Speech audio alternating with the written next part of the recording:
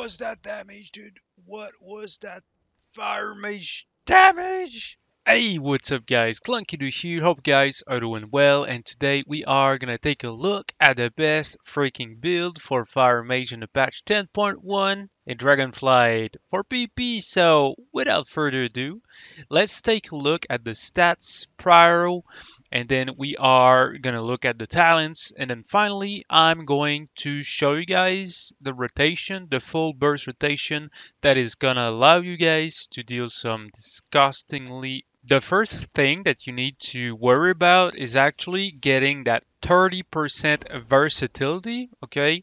Once you reach that 30% versatility, there is really no point pushing it further, because at that point you start getting diminishing returns. So that means that for every percent more than 30% that you're gonna add to your main stats, you are not gonna get all the benefits. So 30%, that's the sweet spot. And then everything goes into haste. Okay, haste, why? It reduces the global cooldown, it reduces the cast time of your abilities, it actually increases the rate at which your ignite is ticking. So it's ticking not stronger, but like way faster. And overall, you're gonna deal a lot more damage doing this. Also, the top rank one players in the world right now are using haste like crazy. The next best stat after haste is obviously mastery, okay, but that's not what we are going to focus on, okay? Haste on everything possible. The only thing that I did not go for haste, this belt. So what's happening with this belt? Why is it so good? Every time you apply CC to your enemy, you are going to gain 500 primary stat right away for 10 seconds. And as you knew it, freaking combustion lasts for 12 seconds. So you get where I am going right now. Okay, so that thing right here, the belt, procs whenever you use Ice Nova, whenever you Frost Nova, whenever you Dragon's Breath, Ring of Frost. Every CC triggers it, okay? And it has a freaking 30 seconds cooldown. That's pretty freaking low for such a big increase in power. Okay, we are running double trinkets because we are human. Okay, that's not the best race, but that's what we are running right now, because like just for raw damage. Okay, that's all we want. We want to do as much damage as possible. For your main weapon, you want to use Sophic Devotion. Okay, that's what's gonna allow you to deal some massive big freaking power rolls. Okay, I've tested with the haste enchant. It was kind of similar, but overall I feel like I'm doing way more burst damage, sorry, with Sophic Devotion. Okay, so now that is out of the way, we are gonna take a look at the best build right here. Don't worry, I'm gonna link it down in the description so you guys can actually just like copy and paste and start playing with it right away. Okay, we are just gonna talk about those PvP talents real fast. Pyrokinesis, you can switch that one for Ring of Fire. Ring of Fire, Pyrokinesis, they are kind of the same value, okay? Ring of Fire is more of anti-melee type of talent, while Pyrokinesis is more focused on raw single target damage, okay? It resets the cooldown of your combustion really fast, and also we've got passives that actually increases it way further. So you are going to get your combustion really faster with this. Not talking about shifting power, which also reduces the cooldown of your combustion. Okay, fire blasts and everything. Glass cannon. What can I say? It's freaking broken. It's busted. It's disgusting. You need to pick up that talent. Okay, I swear it's one of the best talent in the whole game. right away. Okay, combined with flame cannon. Okay, this one is so good that it actually reduces your maximum health by 15% to compensate. Okay, flame cannon. It literally just gives you an overall damage boost for when you are in combat for a certain amount of time, which is super good. And you are going to find that these two stack so well together that you will never use anything else. The main two things that we are going to look at is shifting power. You actually need to use it to burst, to keep bursting, to keep getting your cooldowns back and allow you to just like deal more damage overall. You need to press that key once your burst is over to just like trigger it and get it back very quickly. We did spend a point in Phoenix Reborn. Every time your targets take damage from Ignite, it reduces the cooldown of Phoenix Flames. Okay, it goes very well with shifting power. That's the whole goal here.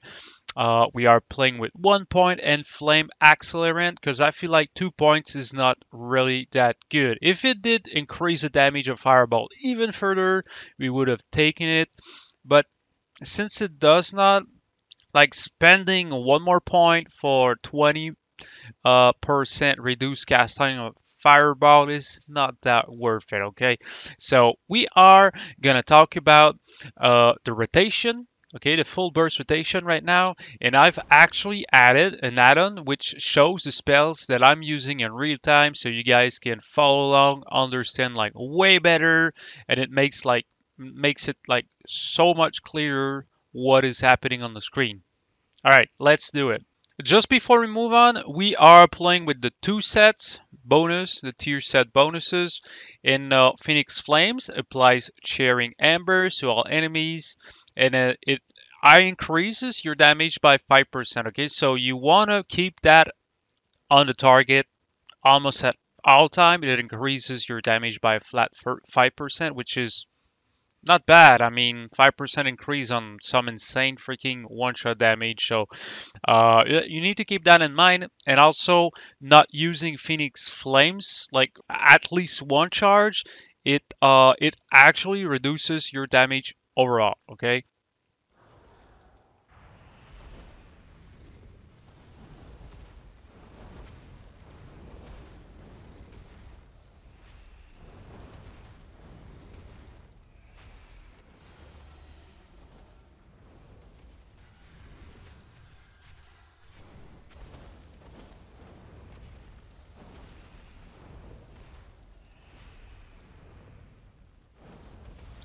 And that's pretty much it. All right, let's take a look at the damage. We did hit the. Where's the fireball damage? Yeah, that's that's something, dude. Okay, so ignite, your biggest freaking damage overall. It basically is broken right now. Okay, I'm recording. Good. Uh, Absolutely disgusting. Okay, it was actually taking for almost 60k a tick. Okay, we did not use heroism because it would have been like way stronger. Okay, Pyroblast, we did get a couple of 74k hits, not too shabby. They're instants. There are basically fillers to your rotation, like throwing those big pyros, taking almost 100k each, and there, that's the freaking meaty part. Okay, we did throw 3 fireballs that did up to 157k damage. Okay, fireball is your big damage ability, especially if you throw it within your trinket and your combustion window. Like you always need to every 8 seconds. Okay, remember that talent that we spoke about. Every 8 seconds, you try and cast one single fireball, and it's going to increase your damage by so much, especially the burst damage, because A freaking 157k fireball is kind of disgusting. Not talking about the fact that if you are using heroism, man, that is gonna be absolutely stupid the amount of freaking fire that you're gonna blow to everybody around you, okay? Fire blast hit for 53k, that's instant. Um, and so on, okay? So I don't know if you guys noticed, but I've actually used Ice Nova when I've started the burst to give myself the 500 primary stat. It's really important. You don't always need to use it. Sometimes it just happens because you need to CC someone and then you start bursting another person. That's just how it goes. But always try to, before using your trinkets, before using everything, you try and CC something, okay? 10 seconds, you get basically a free trinket proc right away on the snap of your fingers. Alright, so hopefully you guys enjoyed this video. If you did, please hit the subscribe button. That is going to encourage me to keep making even better content for you guys in the future. And also, you don't want to miss out on the next guide videos, one-shot videos that I'm gonna post in the following weeks, months, years down the road. So if you've watched this video up until now, you are a legend, and I thank you so much. Hopefully, you have a wonderful rest of the day. Stay awesome, gentlemen. This was Clunky Doo.